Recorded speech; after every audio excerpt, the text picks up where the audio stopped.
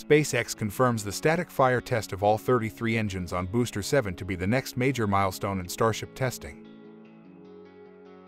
Yesterday, a flawless wet dress rehearsal was conducted on the full-stack Starship. This was a huge achievement for the entire SpaceX team.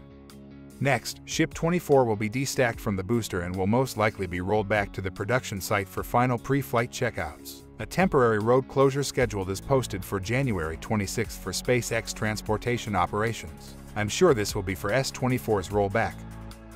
An SPMT was already moved near the orbital launch mount and is now kept in position for S-24 to be placed on. Once the Starship is rolled back to the high bay, the lifting pins on top of the rocket will also be gone. At the same time, crews will continue to prepare for the full 33-engine static fire test. Starship is finally looking to be ready for flight. We have one final yet the most important test before attempting the test flight mission of the world's biggest and most powerful rocket ever built. How excited are you guys? How many of you still think Starship is not launching in 2023? Going across Florida, exciting things are happening over the Pad 39A Starship launch site. Installation of the chopstick arms on the Orbital Launch Integrated Tower has begun. I already talked about the possibility of this happening this week in my previous videos. So, not to miss any new development from SpaceX, consider subscribing to the channel.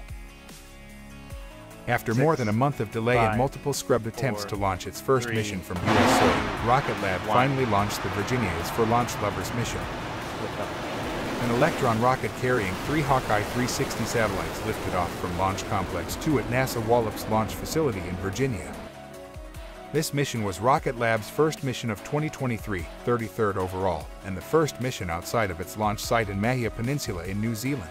Congratulations to everyone involved in this mission. That's it for now, guys. Thank you for watching and following the latest space-related news on this channel. See you next time.